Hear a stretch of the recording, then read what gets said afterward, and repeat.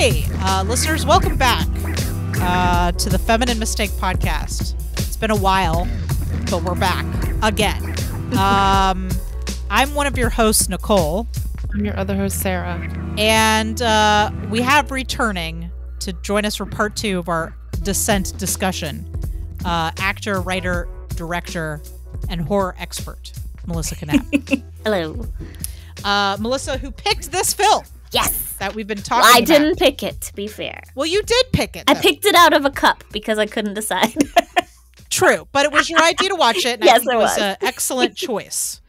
So we're going to get back into discussing our second half of the discussion. I don't know. Are discussing our second half? I don't know.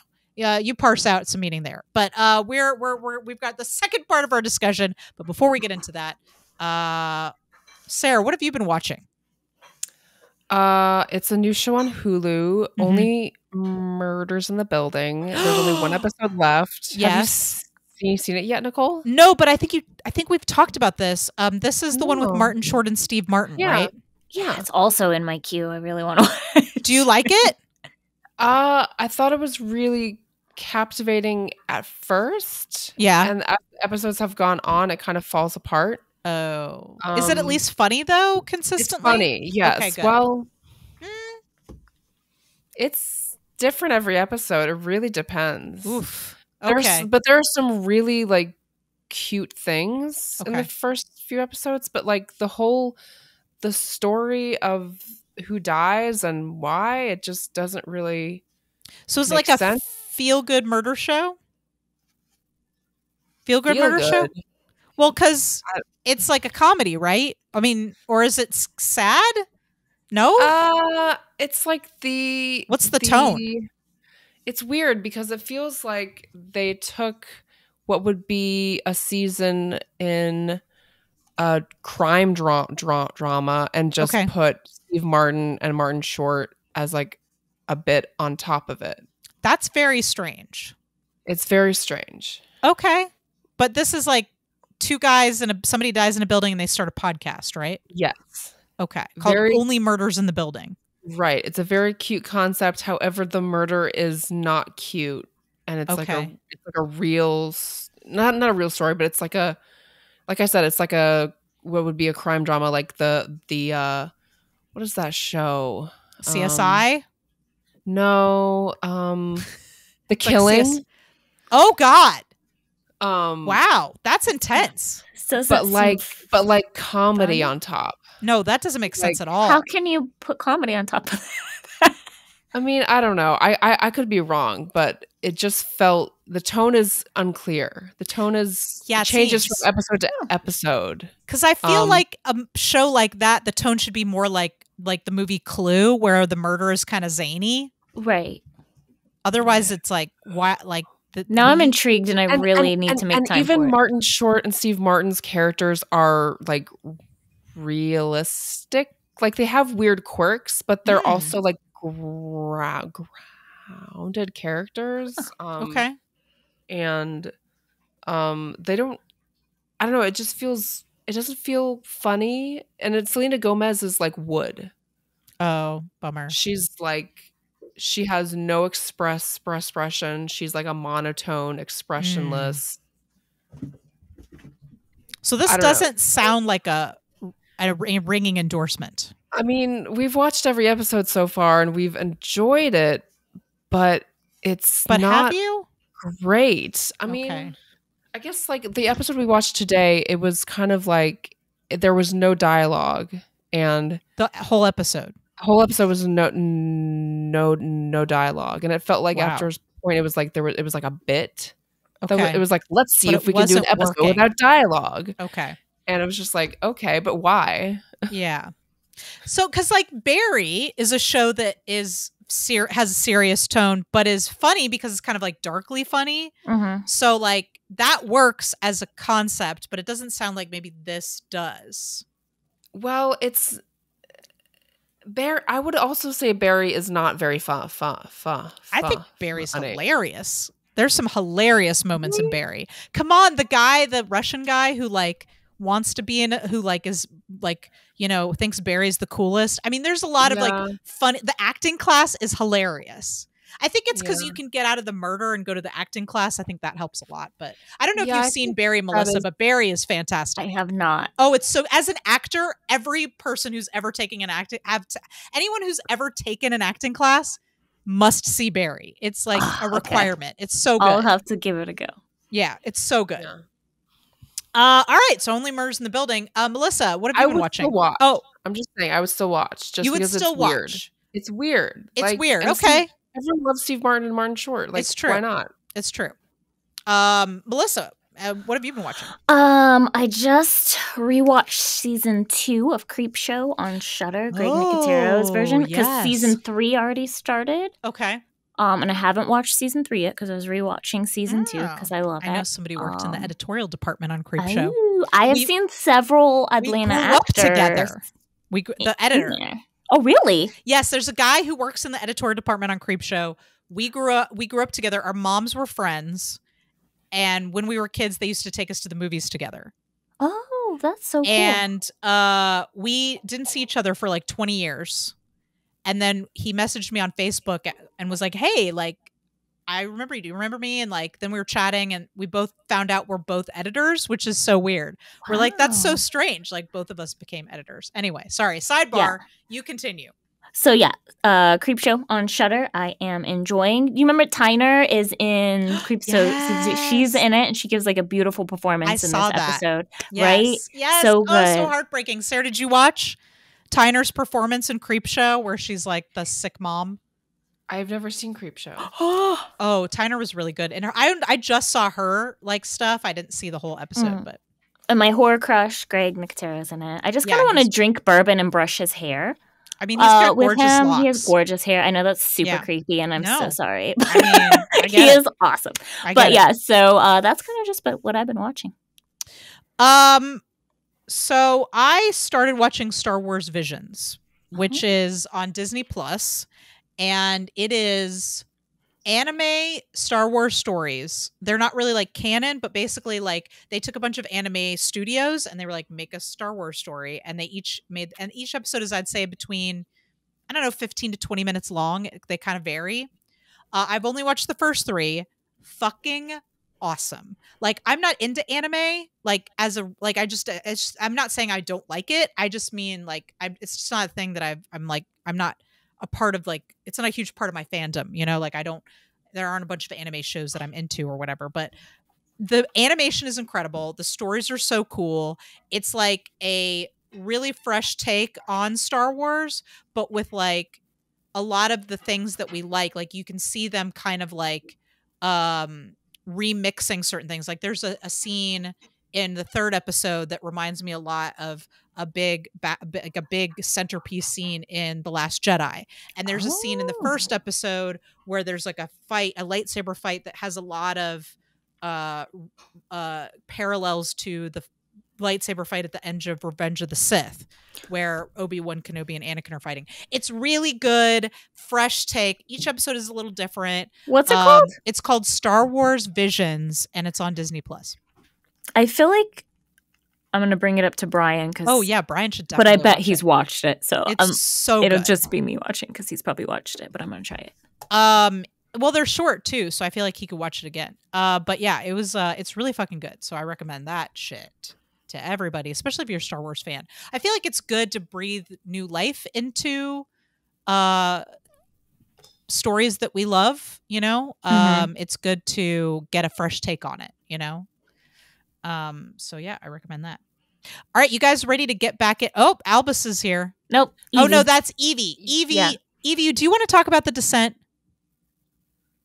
She wants to lick that microphone, that's for sure. Can you not? It's very expensive. No.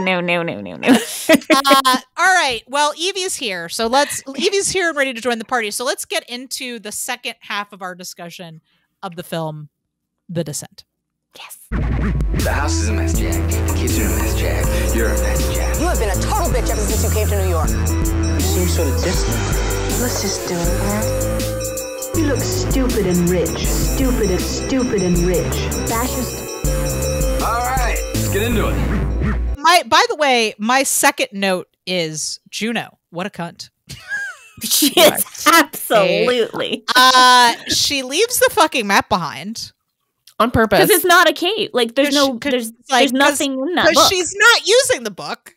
Yeah. Which, if I were her friend, Rebecca, I would be like, why did you make me read the fucking book in the first place if we weren't even going to go in the cave? She's a bad friend. She is a bad friend. She is a bad fucking friend. Also, it decides to go into a cave that no one's ever been into before. Because she wants to name it. Because she wants to discover it. Yeah. Yeah. I don't know anyone who goes hiking or anything like that. I don't want to discover shit that doesn't actually put in their actual plan with whoever they're reporting to. Like that's not a thing people do. Like it's very irresponsible. It's very that seemed out of character. Yeah, but even Juno, then I feel like Juno, you think it was out of crazy? It's out of character. I think it was a little out of character because she is adventurous, and I think she would have put that in no matter what. Yeah, it's something that like even if she was like not telling them where they were going, she would have at least told someone right they were going because nobody's been in there. Like that just seemed a bit odd and out of character. So it feels like something that someone would make, a decision someone would make who their brain hadn't fully developed yet. Like they hadn't developed. She's very intelligent. Yeah, she's like, yeah, nobody's been in this cave. I thought we could explore it. It's like, what the fuck? I don't want to die down here. Here's what I'll say about Juno, though. I think this character could have been fucking insufferable because she makes so many bad decisions, because she is so selfish. But the actor played her like she cared too much about everything and everybody. Yeah. Like the actor, I'm telling you, watch it again. The look on her face when Holly goes down that hole, the look on her face when, Sarah keeps wandering off and she has to keep bringing her back. Like, she is selfish, but also cares a lot about all the other people in the group. But her decisions are selfish, and it leads to everyone else getting hurt and killed, right? Yeah. The look on her face when she puts the spike into Beth by accident.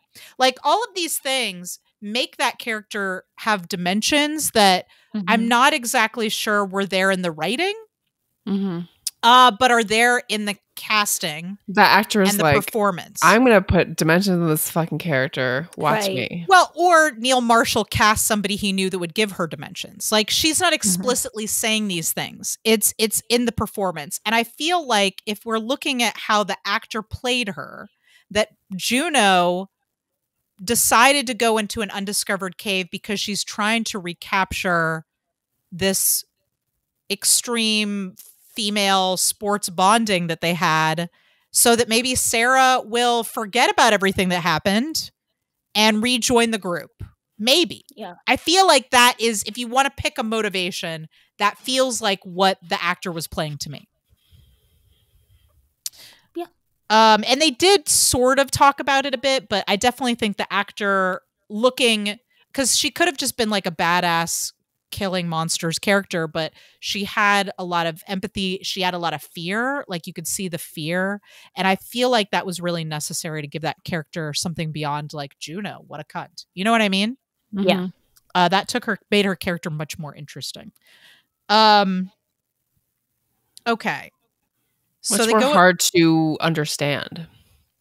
I'm sorry?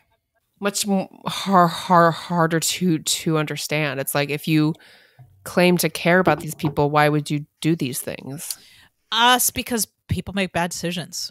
And Juno makes bad decisions. But she's not the only one. They all make bad decisions.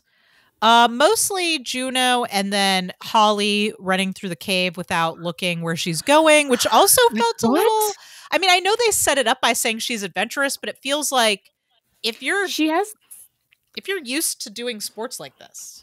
She does have a line at the beginning in the cabin where she's like, don't think about it, just do it kind of thing. Okay, yeah. So you can tell she literally doesn't think shit through. Are these actually 23-year-old boys? maybe. I mean, I think there are women that are also impulsive. Oh, absolutely. For sure. You know, the fact that even small things, like the fact that Rebecca clips one of the lines to an old hook, like all of the little tiny bad decisions that lead to everything going wrong. It's like everyone is making bad decisions. But can we talk about how awesome she is? Oh my God. A badass. I told Brian as we're watching it, I'm like, I'd die right there. First hand out, and I tried to put my weight dead. No. I would have fell to my death. I barely have the upper body strength to like do a push-up. Okay. Like I could not. I want to talk about the monsters. I love the monsters. I love them too. Why do you love the monsters? Well, probably for a very different reason than you.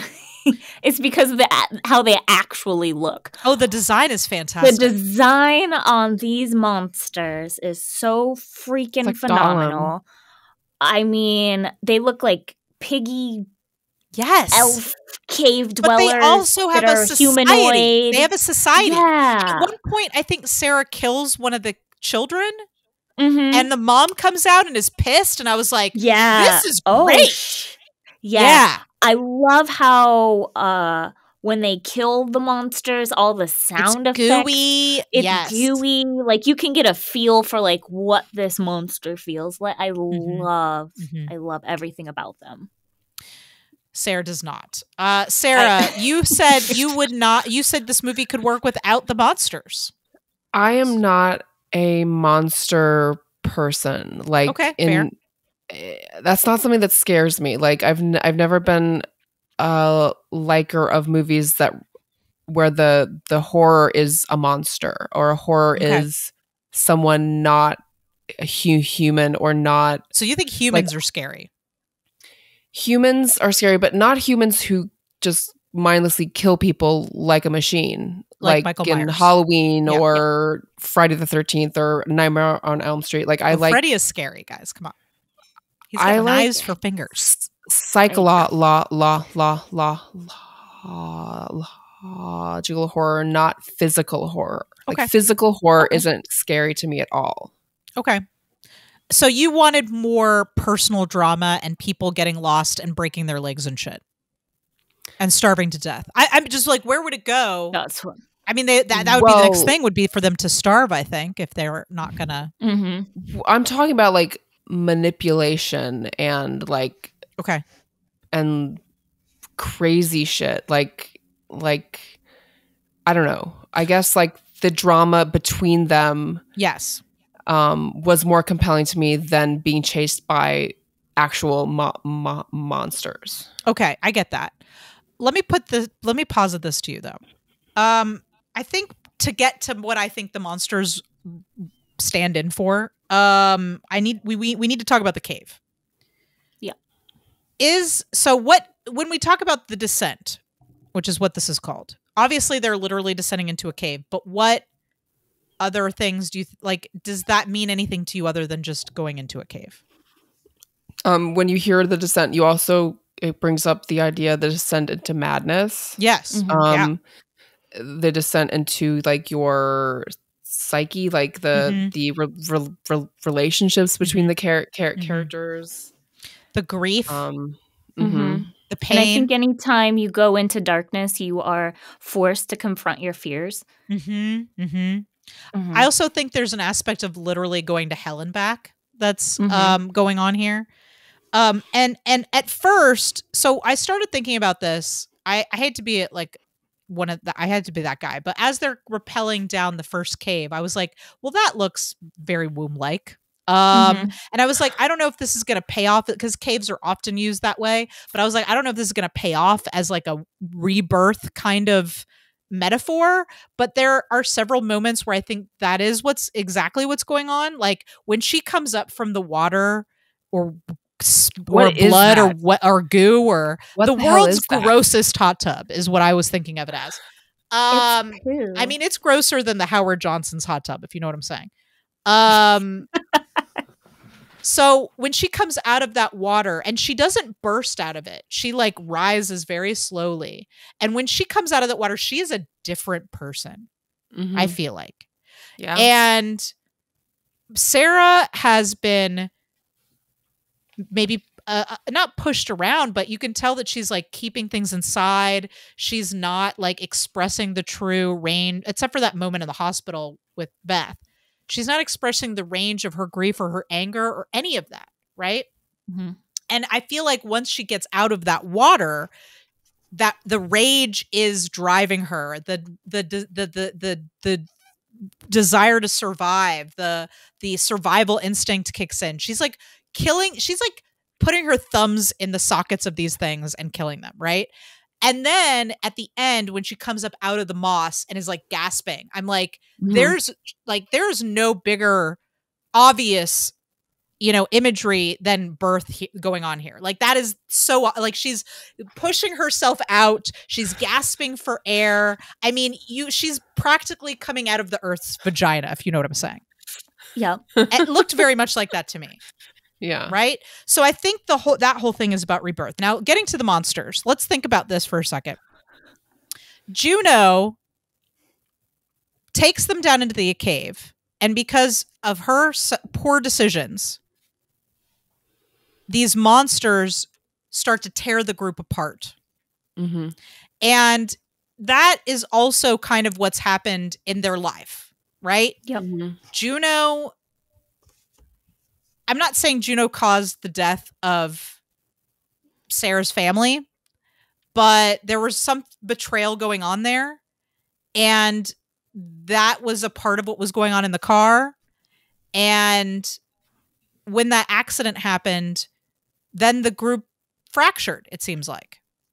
Mm-hmm. So it feels like, to me, the monsters are the sort of the darkness, the grief, the rot that is inside of this group. Mm-hmm. And so to me, they mean more than just creatures, although they worked great as creatures. But to me, they mean more than just creatures. And so Sarah, at the end, is then now making a decision. Do I try to help this person and try to get her out of here with me? Or do I let the rot take her? Mm-hmm. And her decision is, I would rather you die down here than be in my life anymore. Yep. Yeah. So I don't know if that changes your feeling about the monsters, but I feel like they're more than just creatures. Yeah, no, I definitely appreciate that analysis. That's definitely what they represent, for sure. I mean, it just makes them for a more compelling horror film to have monsters and fighting and a gore and stuff. Yeah. I would say whatever you do, don't watch the second one. Let's hold that to the end because I want to hear about it, because I had thought about it. I was like, should I watch the second one? Probably very bad. I'm gonna guess probably like Blair Witch 2 level bad. The Blair Witch Project. We should watch that sometime. Sarah, you've seen the Blair Witch Project, right? Oh yeah. Okay. Who hasn't? Anyway,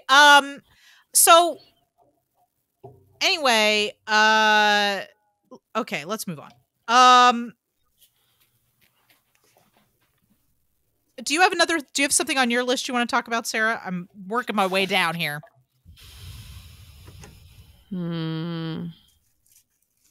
Something we didn't cover. I think we're going along pretty well.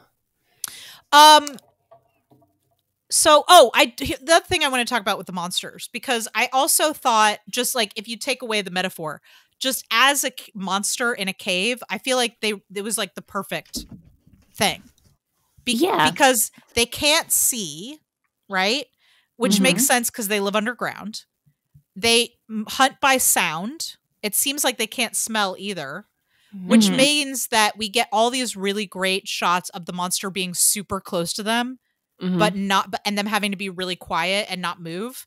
And I think, and literally like dripping, just like goo on top of their heads. He like touched Sarah's head. He had his like hand on her head. Yes. I love the shots where they're like up on the ceiling and like one of the characters will move and it'll be there. And I'm like, oh, I love that so much. Yeah. I love all again, it was a lot of like little reveals here and there, obviously combined with the gore, which, was very visceral, but to me, the scariest parts of the movie are when they're in the cave and you know a monster is going to come and you're just waiting for it to happen. Like that was in part the scariest parts for me. I also love that the monsters go straight for the jugular. Yes, like right they know how to kill. Yes. Like I just love that. They're so beastly, but they're humanoid, but I don't know. There's just something wonderful about that. I appreciated that very much. Yeah, I really, they were some solid fucking movie monsters. Mm-hmm. I got a couple more things on my list. Melissa, is there anything you wanted to talk about that we haven't gotten to yet? It's something you want to talk about as well, is that first tunnel before the collapse. Yes, the claustrophobia. That is when all the shit starts. Yes. Yeah.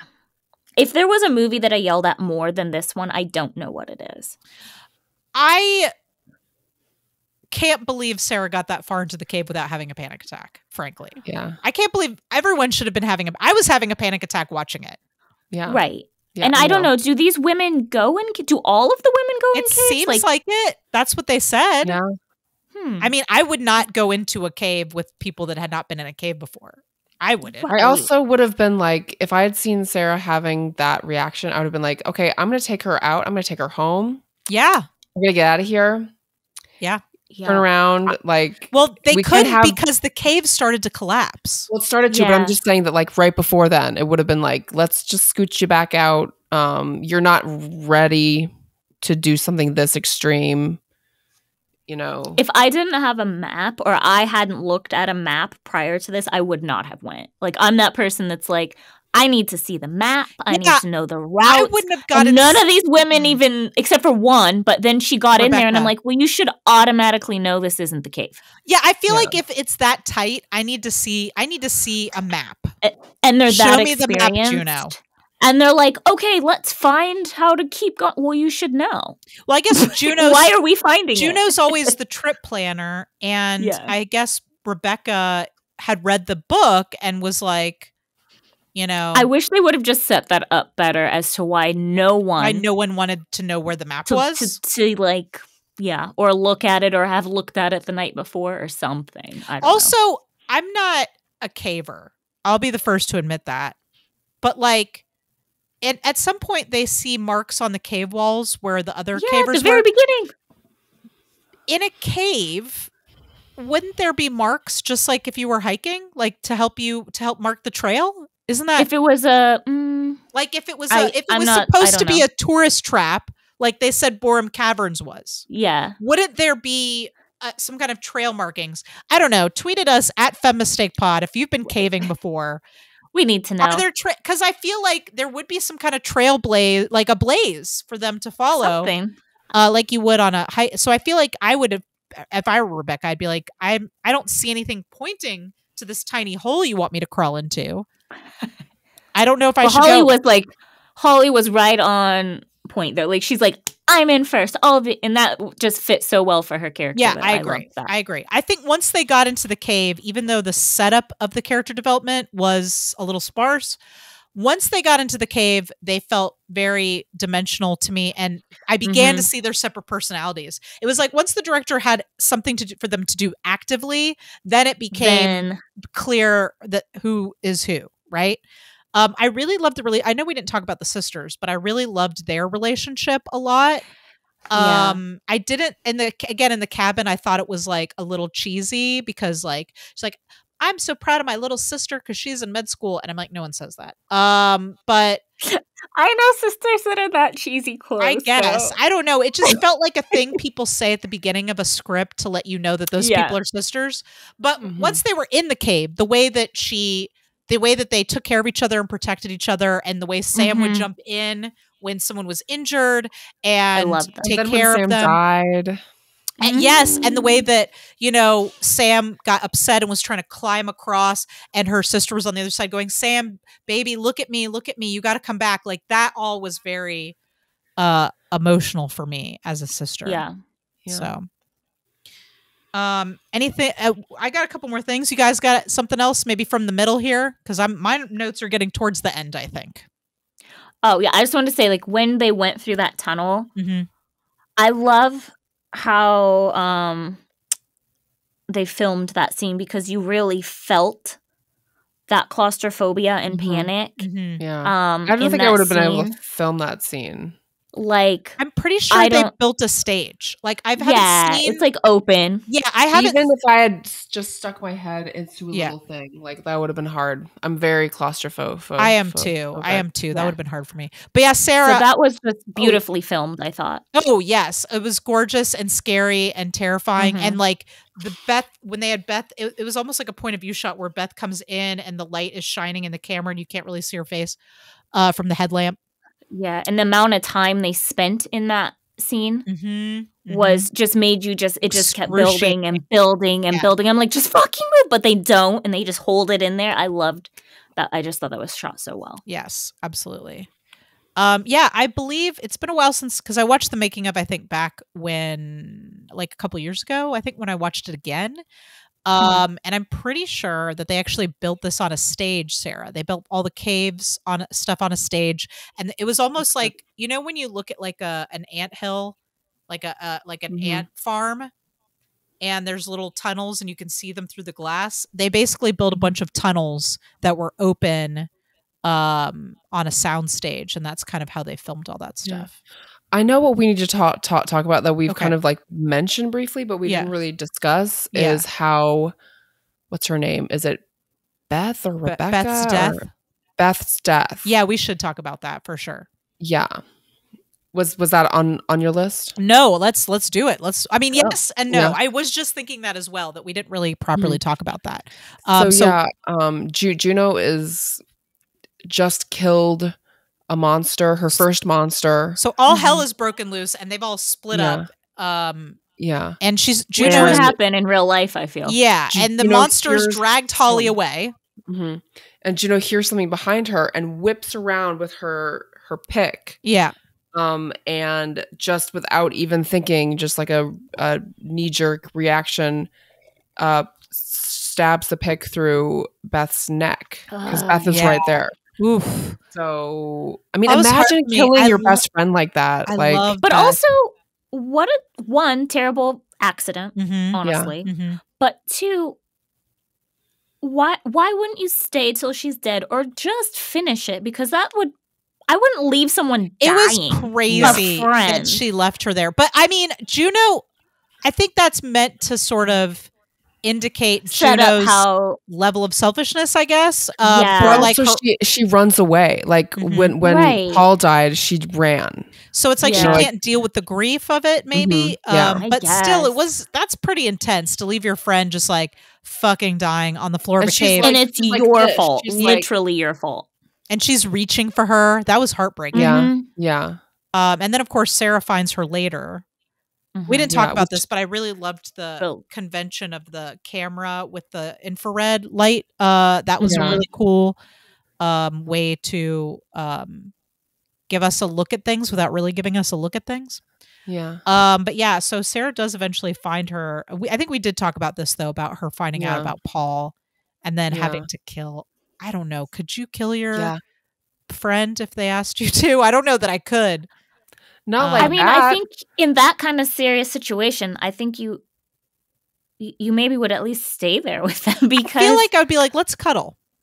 Yeah. Let's cuddle. Because you don't want to watch anyone suffer that long. But I also could not bash. Thank you. I'm glad that you wouldn't bash my head in, Nicole. Well, thank you. But I mean, if you asked, she asked. Even if you asked, I would be like, you know what? I'm not really great at this, but when Chris comes back, maybe we can ask him. Can you inject me with something? Like if I think had you a just needle. suffocate them, because I don't think I could bash anyone. But what would you suffocate them with? Like your hands, like your butt? I don't know. Like there's no like gonna sit on your face. Sit on your face. No. I can't. I don't think I'd be able to like bash someone. Oh my gosh. I don't know. I don't know that a hand would do it. Is what I'm saying. Definitely the butt. Definitely sit on. So many jokes right there. Sit on your face, won't do Nicole. it. Sarah, if you had been stabbed in the neck with a pick, I would suffocate your face with my butt in a second. Okay, me too. Just for a merciful death. I can't hit you with the rod, but I will sit on your face. Great. I just want to be suffocated in boobs. Okay, I'm gonna go out motorboating. Dealer's choice all the way. Dealer's choice. I got some for you right here, Melissa. This went downhill. This is actually what happens when a man directs a horror movie. Right. Okay. Here's what I'd like to talk about. So in the end, one thing I hadn't mentioned before I get to the end here, is that one of the things I really do like about this movie is I love a movie that has a bunch of characters that are all stuck in one place together.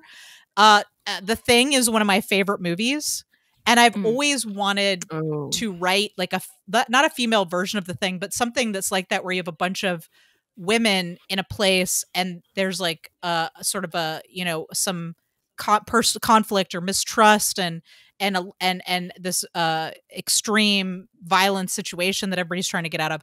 I'd love to write something like that, and I feel like this gets pretty close. I don't. Again, I feel like they spent more time setting the characters up really clearly in The Thing than they do in this movie. Yeah, and so I think it would have maybe been able to reach that level a little bit more. Although The Thing has really amazing special effects as well, especially for its time. But I think this gets pretty close to being that sort of dream that I had or have. Anyway, in the end, only Juno and Sarah, after Sarah goes through her transformation into complete slippery badass, right? Is she covered in blood? Is it gooey? Is it goo? Is it slime? I don't know. It's like blood. It looks like I think there's definitely Jell-O. blood there. I'm going to tell you guys after we're done, because it's in the second one. But I have a feeling I know what that is. Like, they describe it? No, you see it. But we'll talk about that. Was that the monster secretions? Was that the monster's personal toilet or? Ew. There's a scene in the second one where they're in that goo and they don't know what it is, and then a monster comes and puts his butt over and then shits in it. Okay. So I think that's what that. Neil Marshall was not involved in the second movie, was he? I don't know, but it is. I refuse. Not as good. I refuse to accept that as canon. I refuse. I refuse. It wasn't as good. I refuse. Anyway, in the end, it's Sarah and Juno left. And I do really like, call me a sucker, but I did really like the badass women fighting with torches and shit. That was awesome. I was excited about that. And then ultimately, as we've kind of alluded to, Sarah they're kind of what they think might be the end of the tunnel. And Sarah sort of reveals to Juno that she knows, because she shows her the necklace, which I remember in the theater I was like, what does that necklace mean? Like, I didn't really catch up until afterwards, because you have to really pay attention, and because she says like, Paul said love every day, and that's what's written on the thing, and I was like, I don't really understand what's going on. It was a little hard for me the first time I saw it, but after a couple times I got it. Anyway, so she reveals that she knows, and then she clubs Juno in the leg with the pick. Yep. And so my question is, do you think it would have been more poetic if she had got her in the neck? I like the leg, because it's like, I'm not going to kill you, but I'm going to make it real hard for you to survive. Yeah. Did Juno deserve it? Hell yes. You think so? Would you have been able to do this to somebody even if they had betrayed you in this way? No. But in movie land, yes, she deserved it. She was a terrible person. Okay. All right. Melissa, did Juno deserve it? I mean, I like to say yes, but I don't know. At the end of the day, when you're fighting for survival, I don't know that anybody deserves that. Yeah, it's pretty harsh. I'm going to say no. I feel like it was like very calculated. I feel like I need to see Sarah coming apart a little more than that, because it was like she didn't earn that. She just didn't earn it to me. Also, I think that, and I've seen them do this in zombie movies before, or in The Walking Dead, where a character has to make a choice. It's like there's so many of them that it's either me or you. You know, and if I leave you behind, they'll get you and I'll be able to get away. I feel like, first of all, a longer confrontation, perhaps, about Paul that leads to the creatures discovering them and them being overrun, and then Sarah has to make a choice to injure Juno so that she can get away. I feel like that makes a little bit more sense. This felt very cold-blooded, which maybe that was the point, but in a movie where the relationships were pretty grounded, it seemed kind of extreme. This plays into my theory that when she emerges from the poop pool, let's not call it that. Let's call it the menstrual pool. We'll just call it the menstrual pool. We'll just call it the menstrual pool.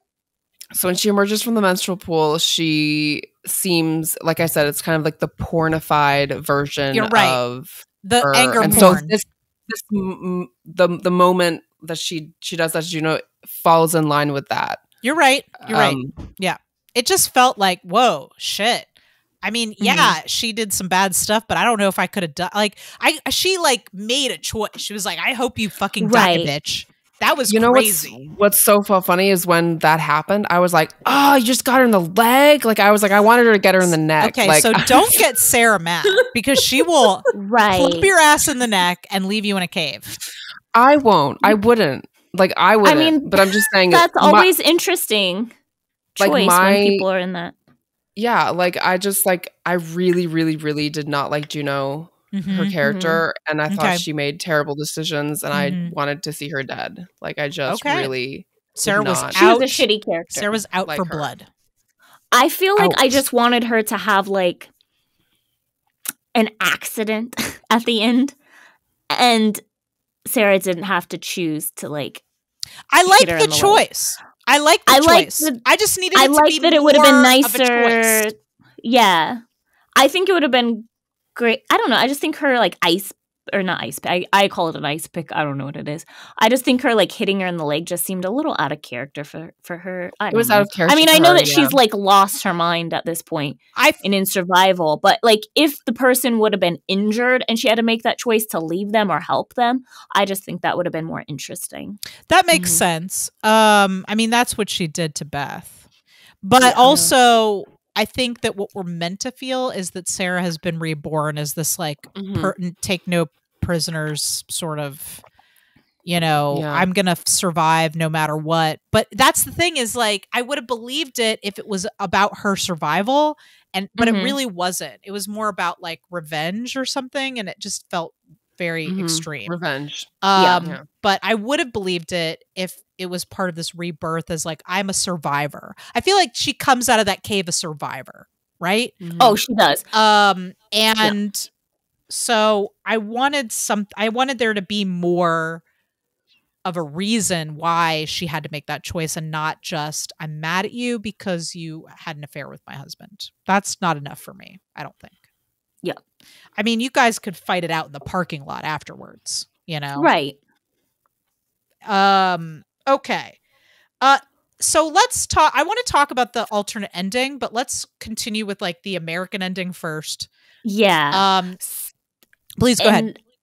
I love this ending, and I interpreted it as the UK version because of the nightmare lighting, which I like to call when she has those nightmares. Okay. The lighting changes and it's that darker tone, and that's what the end in the car changed to. So I already thought she was still in the cave. That she was still in the cave. Got it. Okay.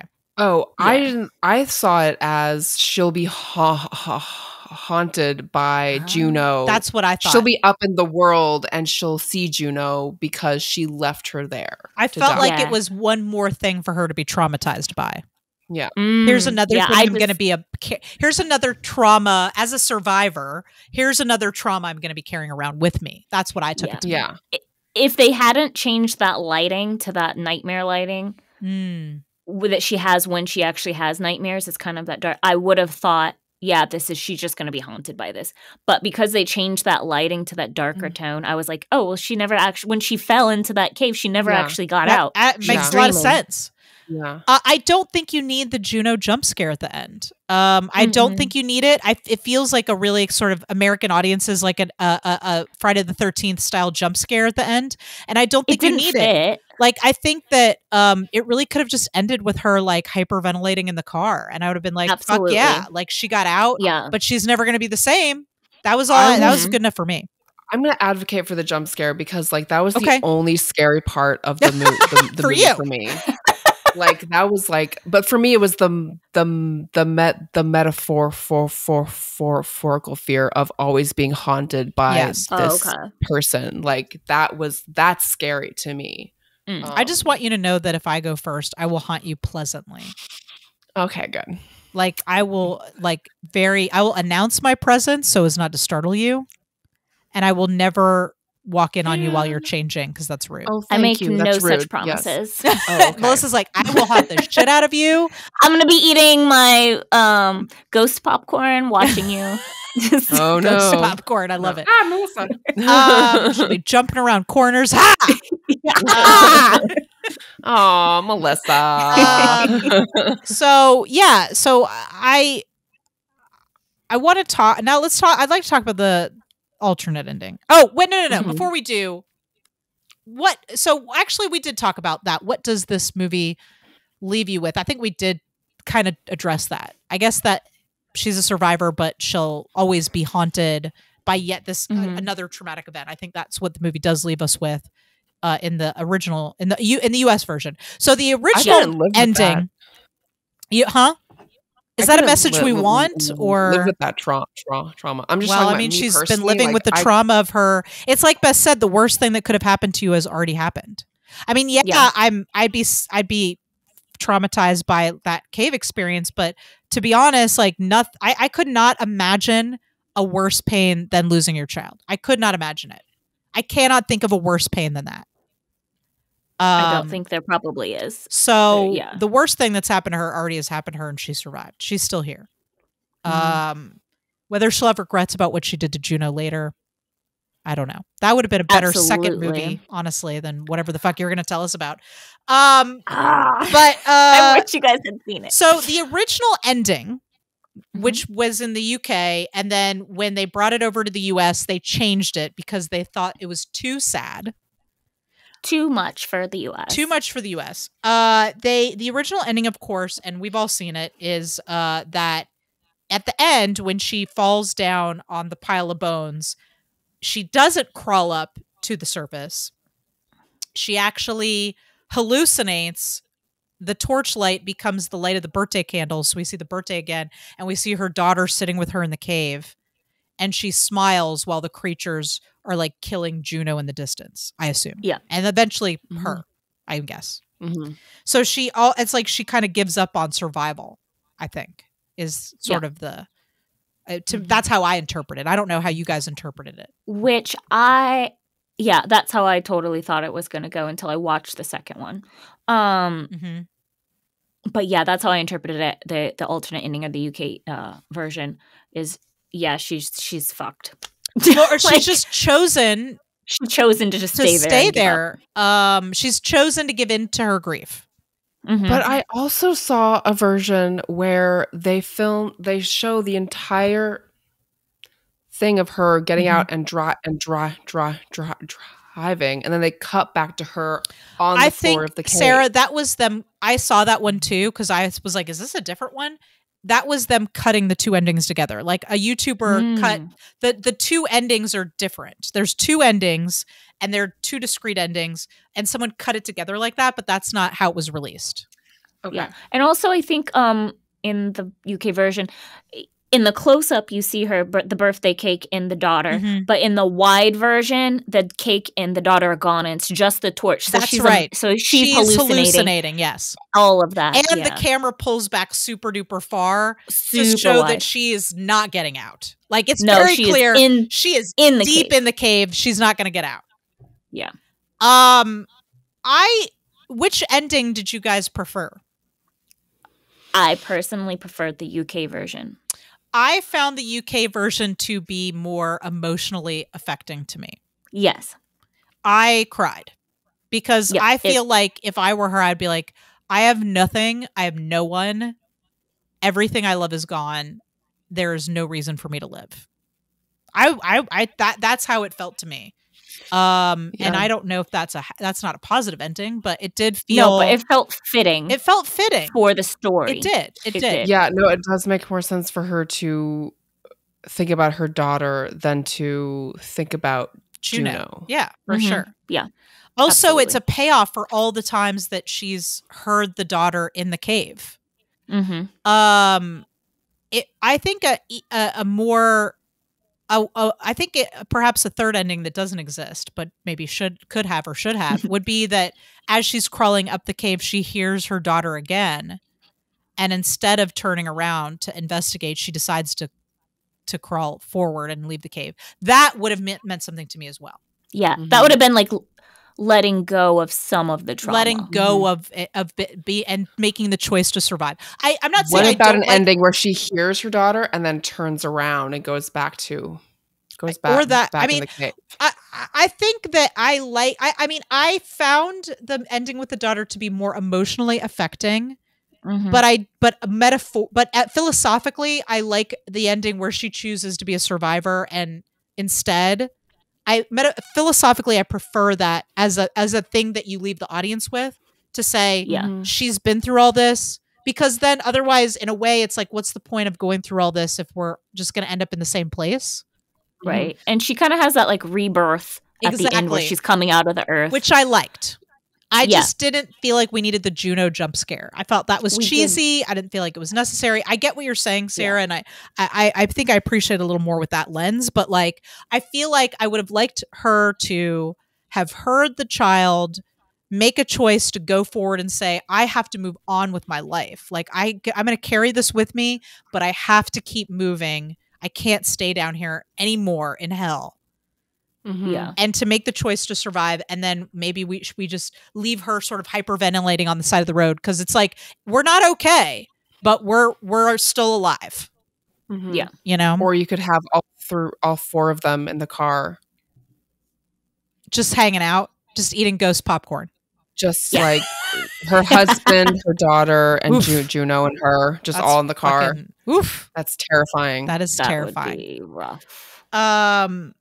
Okay. Final thoughts on The Descent, if you've got any. Overall, really. Yeah. Oh yeah. No, you go first. Really entertaining. I loved it when it came out. I think that I don't love it as much anymore, just because I like tastes have changed, and like there are so many much better films now, I guess. But I still really do appreciate it, and I'm glad that I got to see it again. Yeah. You go ahead, Melissa. You go ahead. Yeah. Overall, I still like this film. I love the fact that I'm still screaming at it.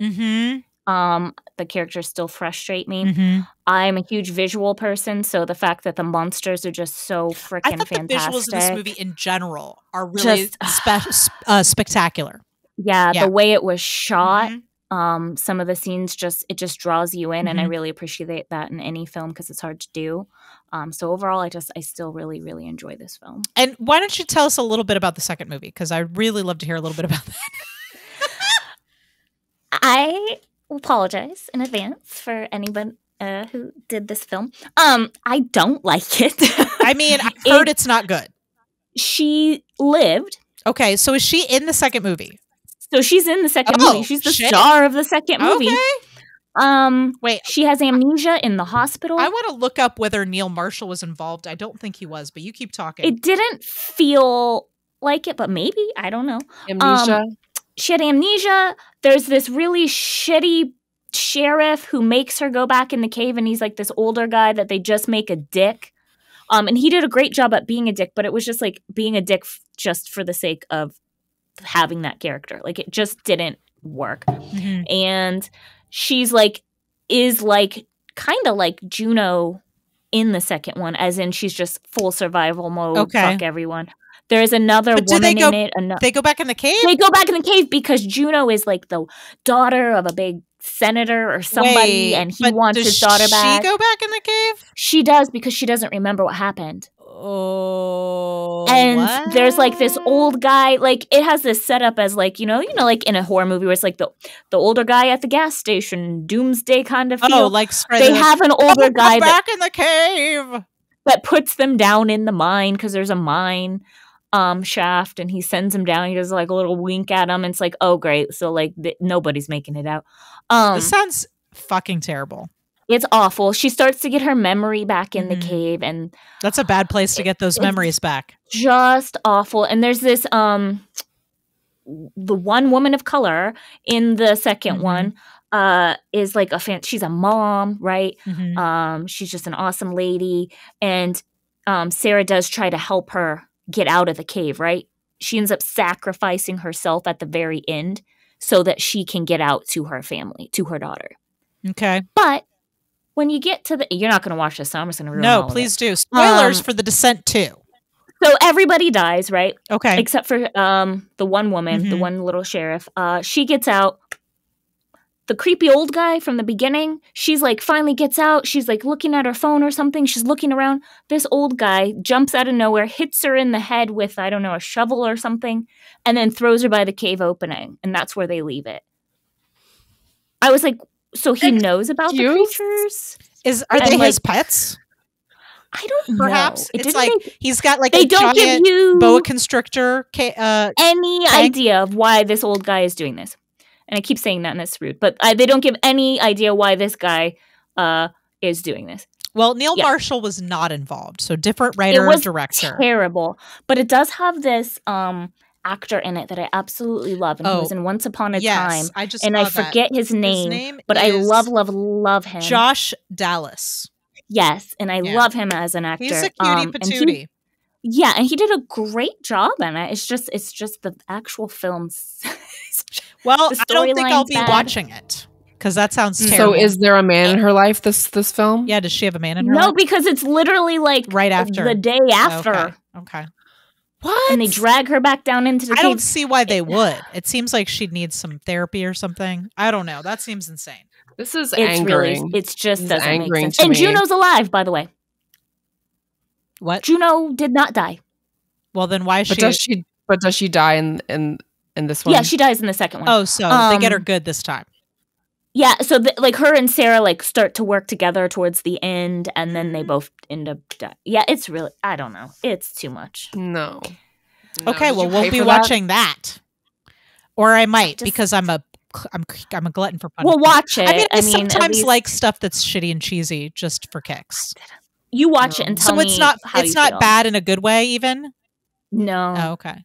Well, like they made it so cheesy that they like that hole was a toilet. Like, yeah, that's bad. Nobody needed to explain what that hole was. We don't need to know. You know, we don't. Like he came in and he did this thing where he like looked around even though they're blind, and then maybe he's listening. I don't know. I mean, I usually look around before I take a shit. I like to be alone. Like, I like to be alone. It was weird. Like, I don't know. I don't imagine those monsters have like a toilet. I don't know. It just seemed weird. Or just maybe not where they eat their food, because isn't that where all the bones are? Also, those girls were in that hole when it came into shit. Gross. Don't like it. I was laughing at that. It was so stupid. Don't like it. Well, I have to say that this movie holds up for me. I do maintain that I wish that the characters had been a little more developed towards the beginning. Don't know if I need to see any more movies about women fighting over a man, unless it's like really, really a new take on it. But I will say that after finishing it today, I was like, wow, I forgot how fucking good that is. Like, that is a good fucking movie. And it may be maybe a little horror staple for me on the Octobers. Yeah. All right. You guys ready to do the Bechdel test? Yes. Okay. All right. So I feel like this is going to be pretty easy. Does this movie have more than one female character? Yes. Yep. Do those women talk to each other?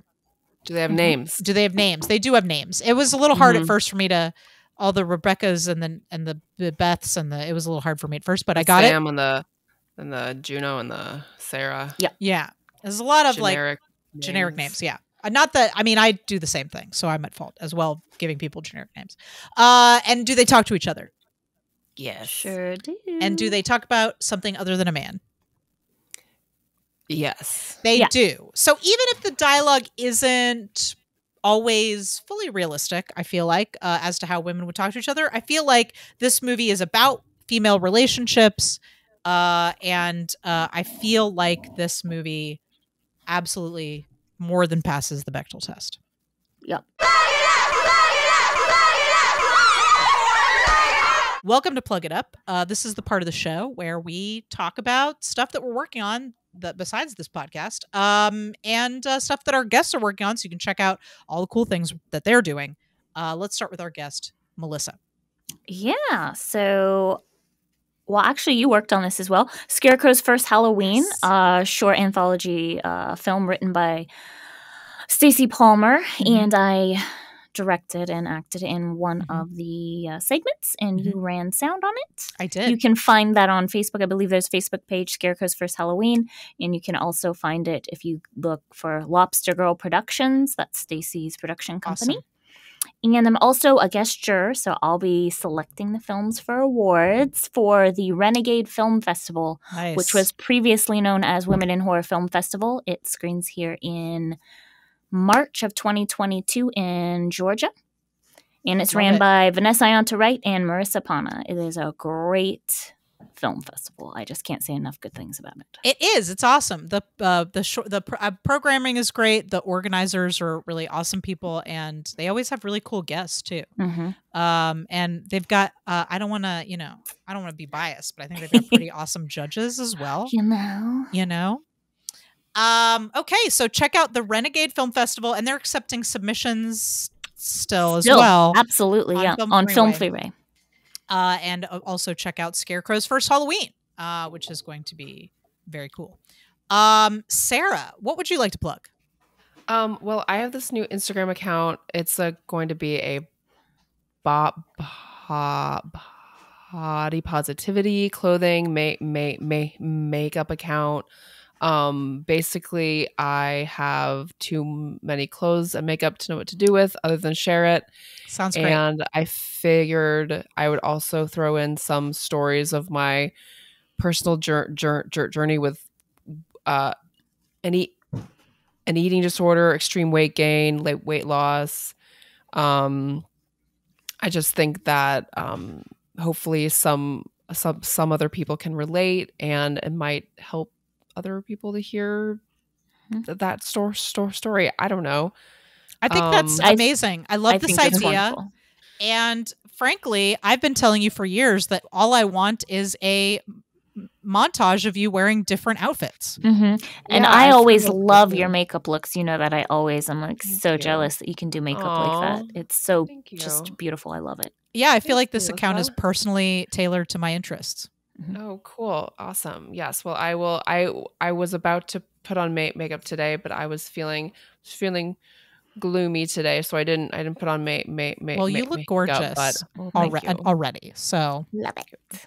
And what's the Instagram handle again? Oh yes, it is Hedge Hodges _bodpos. So that's HEDGEHODGES _BODPOS. I'm a spelling whiz. You are a spelling whiz. You're going to get so used to spitting out. It's going to be like me spitting out all these, handles for our different shows. It's going to come out naturally. Cool. All right. So everybody check out Hedge Hodges _body pause, right? Or bodpos. Bodpos. Okay, well, I would like to plug Critical Crop Top, who Critical Crop Top, of course, produces this podcast, amongst other things, including this Critical Crop Top sketch comedy web show, which the three of us all wrote and directed and acted in. And we shot it virtually during the pandemic, which was an interesting experience. And all those episodes are now up on our YouTube channel, as well as Instagram and Facebook. So you can watch them all over the place.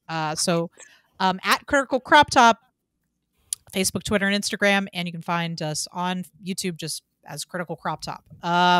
You can also watch the vidcast of this podcast there, as well as a lot of other stuff like sketches we've done. And there's like 200 videos up there now, guys. It's kind of insane. Wow.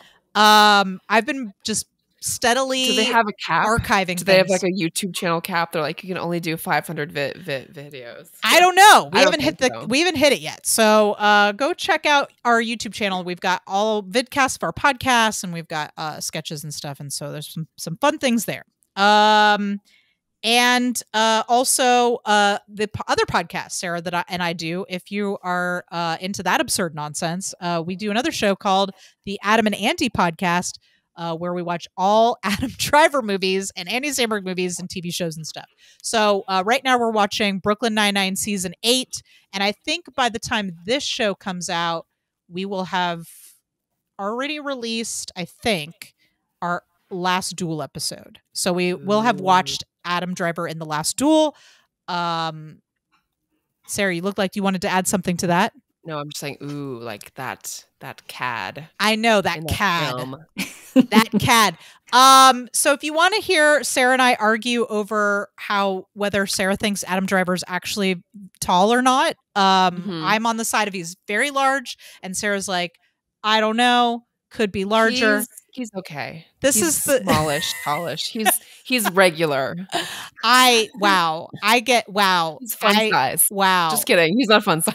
This is the kind of quality content that you can find on that Adam and Andy podcast. So check us out. More of the same. If you enjoy listening to us, we do that show as well. And of course, we would love to hear from you about what you thought about The Descent. What did you think about is the dialogue realistic in this movie for women? Is this just a series of bad choices? Is it fate? Did Juno deserve it? I don't know. You tell us. Are the monsters worth it? Were the monsters worth it? I'm just kidding. Were the monsters necessary narratively? You can let us know what you think.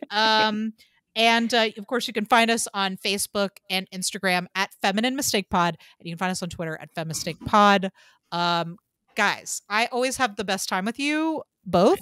I think the October episodes of the show are always my favorites. I always look forward to it now. I'm like, oh, it's almost time. It's time to get out the warm, hot cocoa and our pumpkins. By the way, guys, my neighborhood just fully decided that it's Halloween already. Like in September, I love that my neighborhood was like, it's fucking Halloween. If Christmas can be 2 months long, so can Halloween. And my pumpkins are already out on the front porch. Yes. It's what's today? Like middle of September they were out. And we didn't take down some of the Halloween decorations from last year, to be honest. Nice. So. Sarah, are you and Sam going to be decorating? Carve a pumpkin. Yes. But are you guys going to be decorating for Halloween? I don't know. I think we're trying to save money. We get maybe one room. Get a 9-foot skeleton. She's trying to make you spend money right now. Get a 9-foot skeleton. One room. Dollar store, one room. Give me a 9-foot skeleton, please. If Put that on your Christmas list. Send us some money. femininemistakepodcast@gmail.com. Send us some money so Sarah can buy a 9-foot skeleton. Sarah's Halloween fun. I would donate to that. I would donate. Just think about it though, Sarah. You could put some Christmas lights on him, and at Christmas time, he can be a Christmas skeleton. Oh yes. What would our if you don't decorate, the kids won't come by your house. Well, actually, you won't be there, so it won't matter. We won't be there. Yeah, you'll be hanging out with my kids. Mm-hmm. So Sarah and I always Sarah always comes and hangs out with my kids. I will trick or treat with your kids even when they're too old to trick or treat. I'll be like, we're going trick or treating. Yes, I know you're 18, but I know. No, it's like we're going trick or treating, and you're gonna bring mom back some candy. Okay. All right. Well, it's been a blast, guys. Thanks, Melissa, for being on the show. Thanks, ladies. And thank you, listeners. Thanks for listening.